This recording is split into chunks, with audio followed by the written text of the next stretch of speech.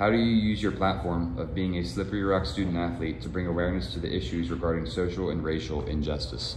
I just want to make my voice heard. It's easy to stay in the dark and, having a mind filled with ideas and other things that you think help the cause, but it's another thing to make your voice heard and speak out on it. So I try to be more than just, an athlete, more than just a student, and I try to make my voice heard as much as I can around the campus, whether that's speaking at events or, just posting on my social media, things like that. Just whatever I can to make my voice heard, to educate.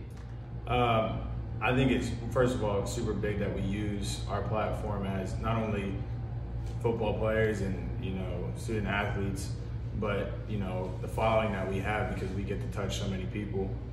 I think it's important I do that through posting whenever I see there's controversy, speaking my opinion, getting involved in the community, talking to my family, my friends, classmates, teammates, just so the topic can be brought up and we can have that talk. I know it's a hard one, but it's something that needs to be addressed. I just try to lead by example. So just supporting what's right is right and what's wrong is wrong. Whether that be having to speak out on social media about injustices or rather just kind of just, like I said, leading by example. I like to listen to my fellow teammates, learn and through their experiences, so I can spread that to the younger generations. So I would say being a Slippery Rock student athlete holds you to a higher pedestal in the community, especially being a minority student athlete, and playing with teammates and interacting with people in the community that's not necessarily a minority. You can voice your opinion, voice how you feel to them, and just allow them to help understand your perspective of things so we can come together. I believe our platform helped a lot because people on campus look up to us as we're like this and that.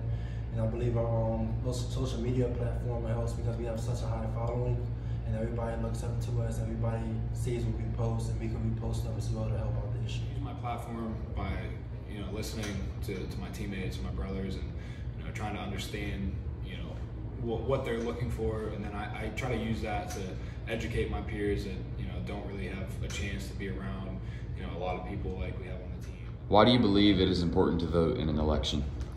I think voting is an opportunity for change. I think if you have the chance to vote, you have the opportunity to change different measures and different things that you want to change in your community. So being able to vote and actually going out to vote, it's just an opportunity to change things in your community that you think need change. I think it's important just because it's a way of expressing your voice. We live in a world where we have a lot of freedoms and a lot of rights, and sometimes we take that for granted, but here, this is our chance to actually, express our opinion and, just have our voice heard for once. I believe it's important, not so much for the generation that you're in, but younger generations, so like your kids and grandkids, because at the end of the day, democracy's slow, so you might not see the change, but you need to set up your later generations for a positive future. I think it's important to vote in an election just because it's the best way to come about change, putting the right people in power. I believe it is important to vote in an election because, let's say, it gives us the opportunity to create change. It might not be change that we may see immediately, but it will definitely be change that can impact our future generations and generations after us. I believe it makes an impact on the society. I believe it brings everybody together, it makes us all as one, and brings justice. It's important to vote in an election to be able to voice your opinion and have it be heard. What is your hope for the future of how we progress as a society? As a society, I'm optimistic and I'm hopeful that everyone's willing to learn. Everyone's willing to try to understand people that come from different situations, different backgrounds, so that history doesn't repeat itself. If you don't learn and then you don't just try to progress, then everything will tend to repeat. So I'm just hopeful and that everyone just tries to understand the next person. Like a lot of people probably said, I'm optimistic. I grew up in a biracial household, white, black, and I first experienced that the youth is where everything is, grows.